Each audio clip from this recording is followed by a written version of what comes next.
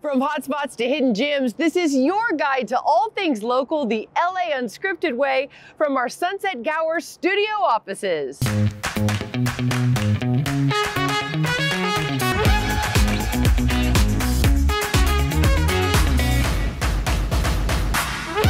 It's the place where dreams come true, right in our own backyard. Now, we want to inspire you to get lost in your own neighborhood, discover a new one, and fall in love with SoCal all over again. Hi everyone, I'm Dana Devin, and let's get right to our first LA Unscripted approved local fave.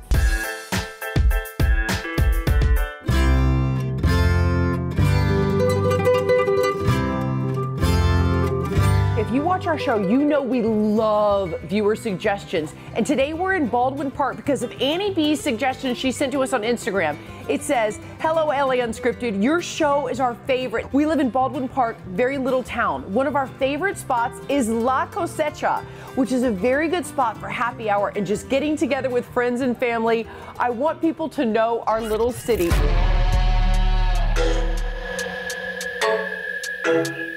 La cosecha means the harvest. It's the farm workers, it's the people that bring the food, that grow the food, and therefore we're able to eat that food, right? Because now it's been harvested. So for us, La cosecha is giving homage back to those who helped us eat what's in front of us. Look at this spread right here. This covers breakfast, brunch, lunch, and dinner. It melts in your mouth. It is so good. Oh, how can every dish be as good as the next?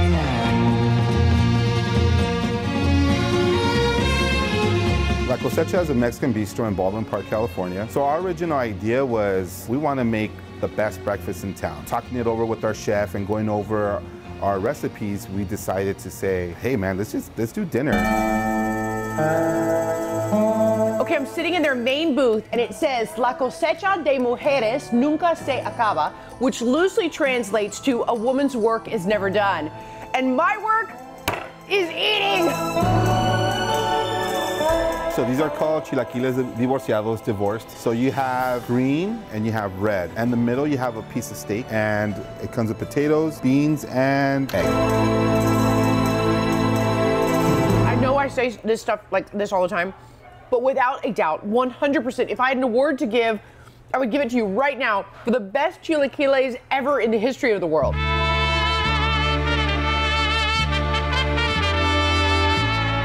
Some of these recipes are from a very known Welsh chef. Some of them are our own. Some of them are my mom's. These are quesadillas.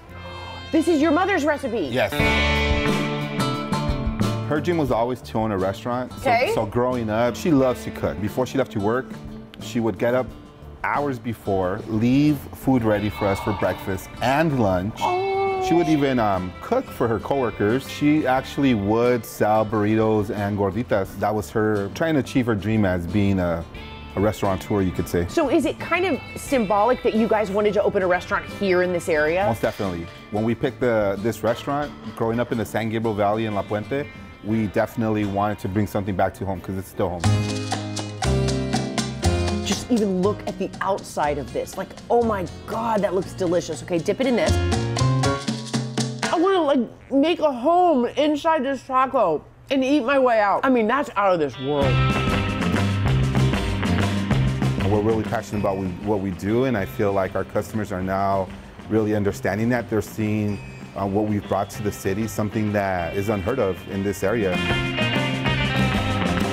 Whoa, what in the world? Oh, this is like a celebration. What is that?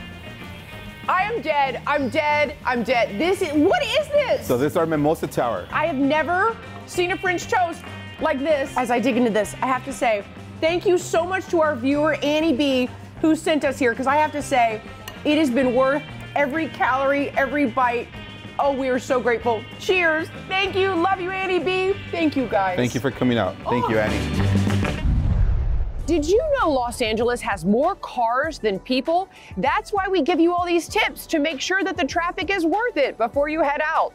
Remember, honk if you see me, or our Olivia De Bertoli. She is always out and about in LA. At Sophia University, you get more than an education. You get the chance to make a difference in your life and that of your community. Sophia University is many things to many people, and I think that's what I like most about it.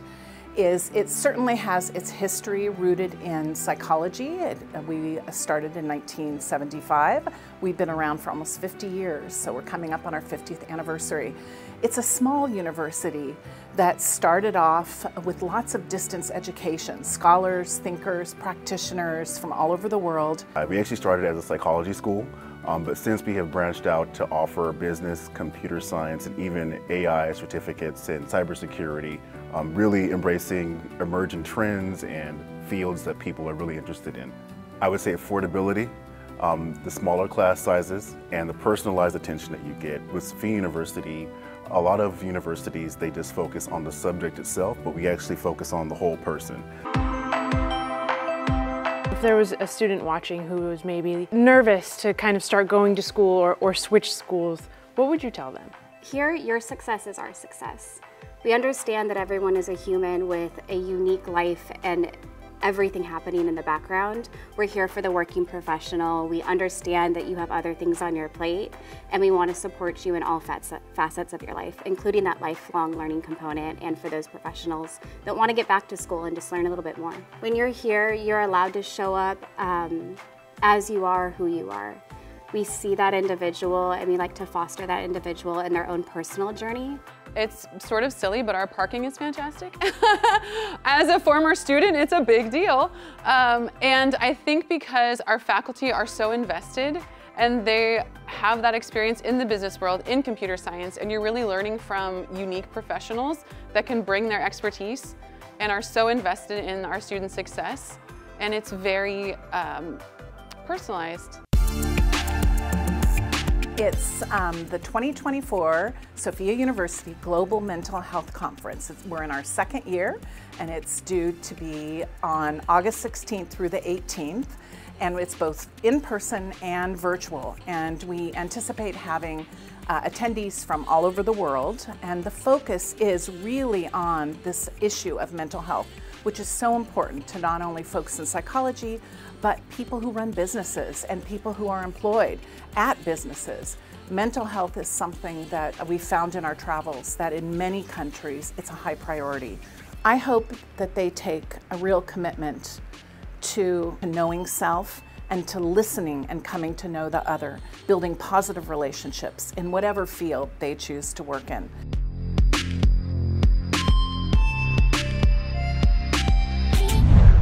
Another local tidbit, did you know most of our palm trees are transplants? There are a variety of species, but the most prominent are Mexican fan palms that were imported here back in the 1930s. That's cool. And you know, we are here to keep you in the know, so don't go anywhere. More local facts, finds, and fun when LA Unscripted is back in an LA Minute.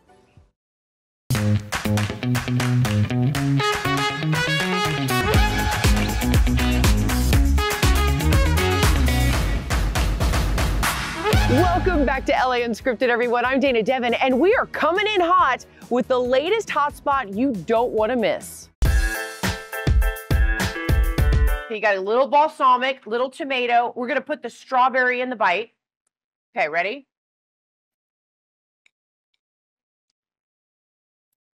I'm swooning.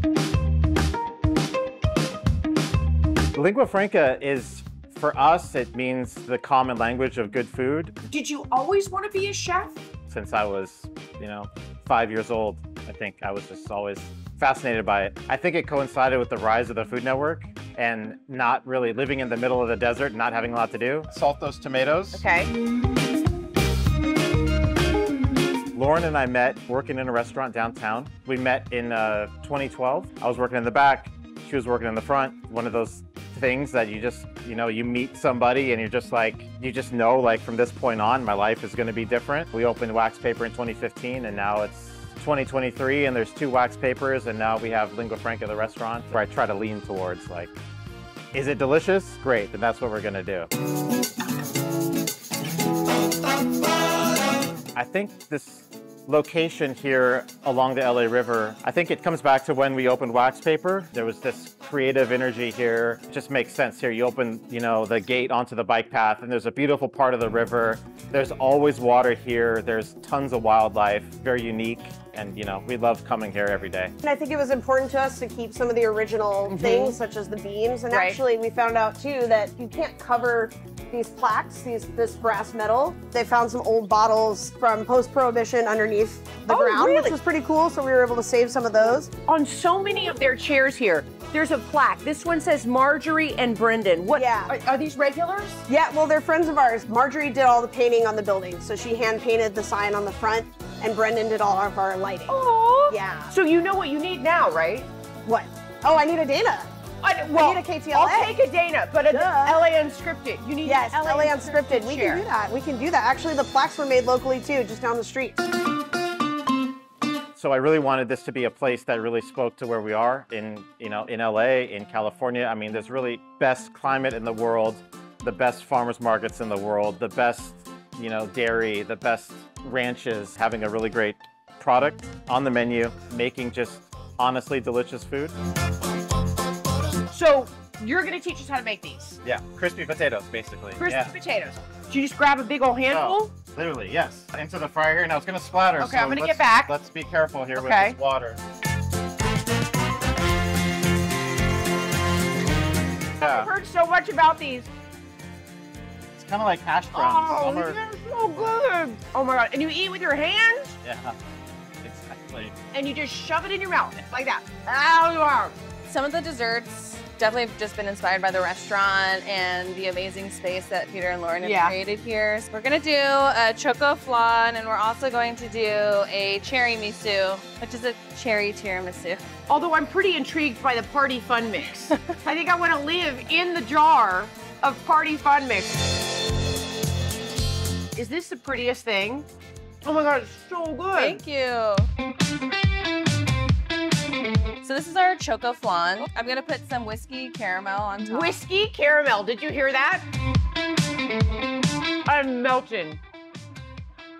Oh my God! We're open 7 days a week, dinner 5 to 10 every day. Recently opened brunch a month and a half ago on Saturday and Sunday, 11 to 2 on the weekends. I couldn't work without Lauren. You know, I think like the two of us have such a unique partnership. We're not gonna give up.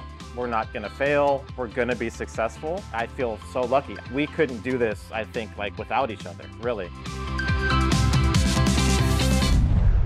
We love to hear from you, so make sure to follow us at KTLA Unscripted and let us know where to go and what to try next. Coming up, more locally approved destinations when LA Unscripted returns.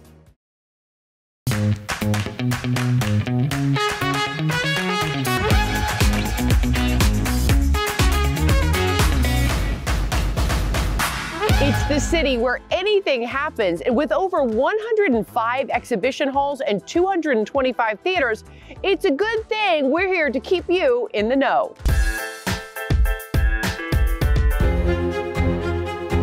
My dad was a pilot and had a special appreciation for Air Force One, so shooting here at the Ronald Reagan Presidential Museum and Library means so much to me.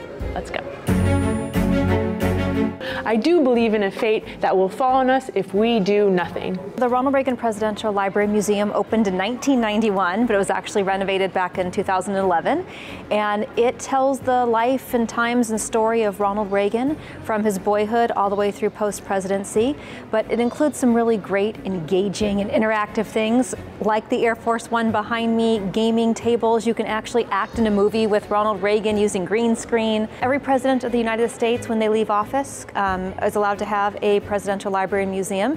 It's called the library because all of those presidents' archives are here on site. So we have all of his papers, all of his photographs, all the gifts people gave him. Anything that was his work product during the presidency is here on our site. He also donated everything from when he was governor of California. Probably our most famous attraction is here over my left shoulder, which is Air Force One. This is the actual aircraft that flew 7 US presidents around the world. It flew 1 million miles serving presidents. President Reagan was responsible for about 660,000 of those miles. It was in service from Nixon all the way through the first President Bush. You get to walk into the plane, you walk through the plane, and then when you come out, you go down, you get to walk under the plane. So it really is a full 360-degree view of this historic flying White House. All right, Melissa, this is where the media would sit, right? This is for us. Yeah, so we're in the back of the plane. I believe there's 10 seats, and media back then, as well as today, have to pay the price of a first-class airline ticket, I think plus a penny, just so that it's not the American people and taxpayers buying them their flight on Air Force One. They themselves are buying the ticket. Wow, so we would have to pay first class. I can't afford that, but we'll try. Every 6 months or so, we change out our special exhibition. We bring in a Christmas exhibition every year. We've done exhibitions on the Titanic, on Da Vinci, on Egypt, on the Vatican. And Melissa, this is a very cool room. You don't get this anywhere else. No, so this is a full-scale replica of the White House Oval Office, decorated as it was during Ronald Reagan's presidency. And it really is the full scale, from the ceiling to the floor, to the replica Resolute desk. In fact, if you look at the Resolute desk and you see at the bottom the wood doesn't match, that's because President Reagan was so tall, his knees always bumped up against the drawer when he opened it. So he asked the carpenters to lift it up, and so that's why you see that. So it doesn't matter if you're 6 years old or 96 years old, you're going to learn something while you're here, and I hopefully have a really fun time while doing it. And so we really encourage anyone to just come on up and enjoy the day.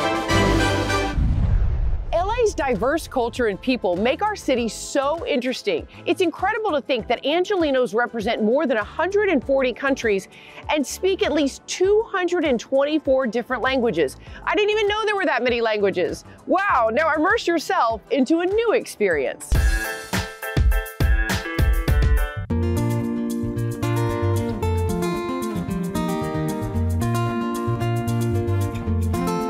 So everybody sits around. Nobody puts food in their mouth. You feed me, I feed you. I've never been formally trained for anything. And I raised my son being a waitress. My son was my guinea pig. I didn't have anything for my son, but I had love and food. Well, the Ethiopian salad is the most popular. It goes with any Ethiopian dish you make, period. And we have collard greens, cabbage and carrots, potatoes, carrot, green beans, yellow split peas. So it's endless. In Ethiopia, we have more. Here, you concentrate it up. So this is injera? This is injera. That's our Ethiopian bread. We put it, as you can see, on the base. To plate it on. And then you break the chicken if you eat that, and the tofu. Just to start with the tofu. Kind of like this? Yes, and you can mix it with the salad. I hope it's not spicy. I'm not afraid of spice. Okay, good girl. The late Jonathan Gold spoke so highly of you and wrote about you, and what does that mean to you? It means everything. You are here. And so everyone's ordering the Dora Wax. Pretty much. Oh my gosh. But And you know the what that tofu. means? You know what that means? That means I gotta taste a little. Okay.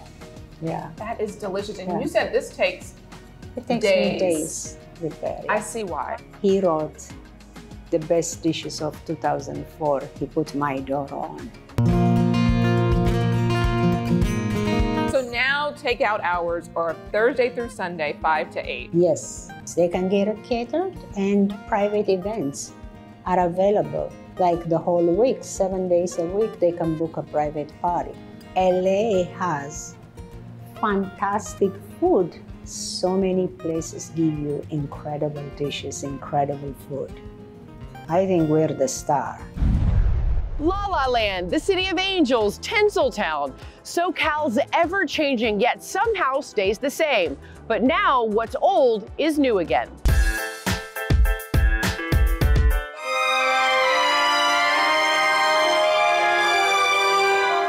We've won numerous awards being favorite deli or best deli in LA.